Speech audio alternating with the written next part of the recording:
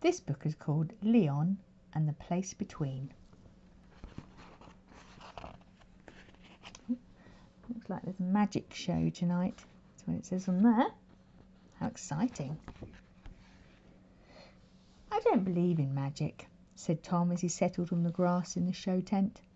Around him the crowd waited impatiently for something to happen. It's not real, hissed Pete. It's only tricks. Little Mo looked disappointed.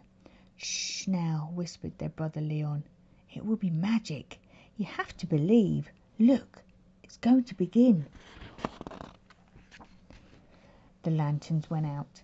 In the darkness, the crowd fidgeted with excitement. There was a cough, a whisper, and then a loud hush. At last, a soft blue glow lit the stage, and the curtains twitched. Ooh, exciting! With a ripple of gold braid, the curtains slowly parted.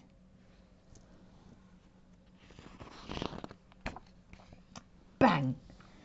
3 jugglers tumbled onto the stage to the pound and beat of a drum.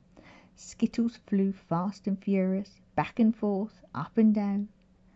Tambourines rattled loud and louder. Skittles spun high and higher. The jugglers twisted fast and faster. Then bang! The skittles went up, but they didn't come down. Everybody cheered and clapped. The jugglers bowed and bounced away. Once more, there was only darkness. Ooh. Now one dim spotlight found a barrel organ, still and silent on the stage. Everyone held their breath. The handle began to turn, but there was no hand upon it. Note by note, the tinkling song of a carousel started to dance from the pipes. Up jumped a barrel organ monkey, all made of wood and tiny hinges. He beckoned the moon to light the mechanical toys. A red-eyed crocodile snapped at Running Boy's heel. A ballerina turned on her pink satin shoe. Painted animals paraded into the ark, and a flying machine lurched through the air, up, up, and over the moon.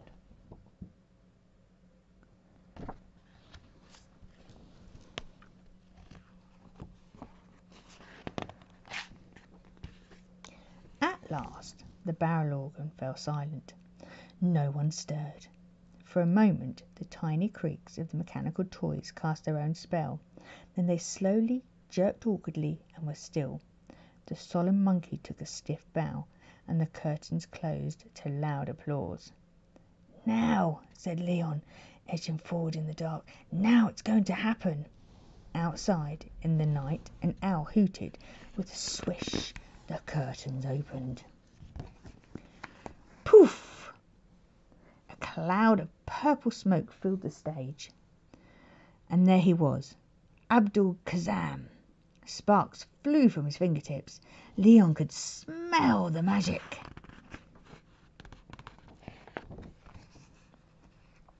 Trust nothing, said Abdul-Kazam, but believe everything.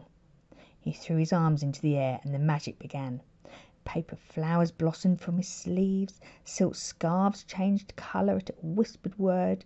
Water poured into a hat, turned into night air. Bright white handkerchiefs became fluttering doves. Wow, that sounds amazing. The crowd was amazed. Then Abdul-Kazam stepped aside, and there was a door into a box. Who will step into the magic? Leon knew it had to be him.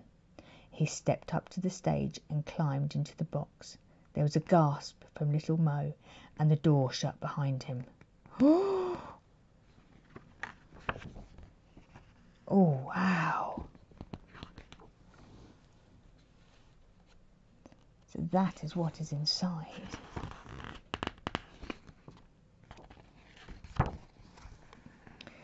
Inside the box was not a box.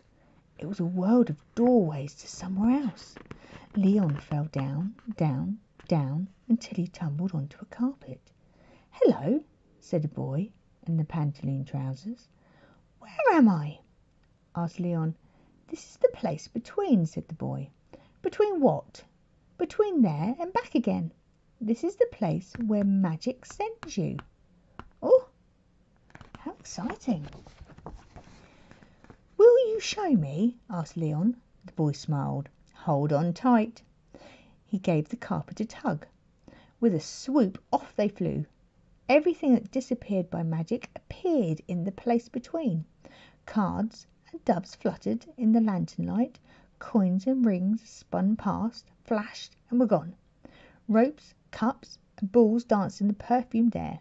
A magician's assistant stepped out of nowhere as another vanished in the blink of an eye. It was a world of astonishment, a world of the unexpected. It was alive with magic. The carpet came to rest. Do you live here? Asked Leon, his eyes huge with wonder. No, said the boy, but my father is a great magician. He makes me disappear every night. If I help him, he will teach me magic. Then Leon felt something soft wriggling behind him. A white rabbit climbed gently onto Leon's lap and nestled in his arms.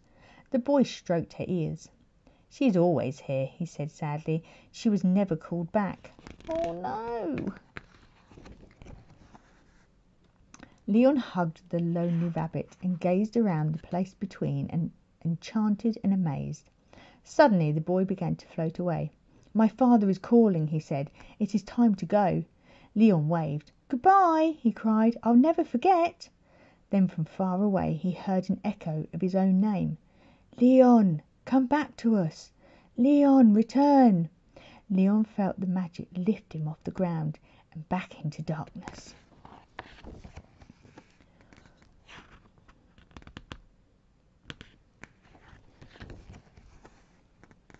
Leon heard a sharp tap.